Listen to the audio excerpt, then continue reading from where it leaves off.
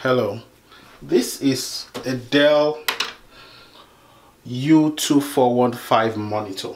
So I just bought this monitor not too long ago, and when I was installing it, I couldn't find the correct YouTube video that would tell me how to put on this monitor. So if you see, this monitor is on. However, no display is coming on.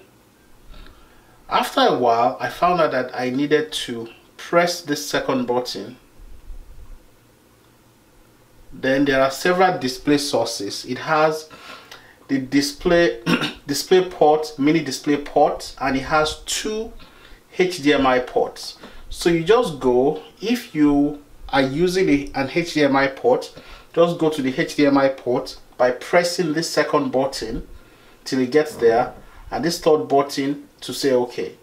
Then when you press that, the display will come up. So is this second thing here, press, and the display port, mini display port, HDMI 1, HDMI 2. That's it.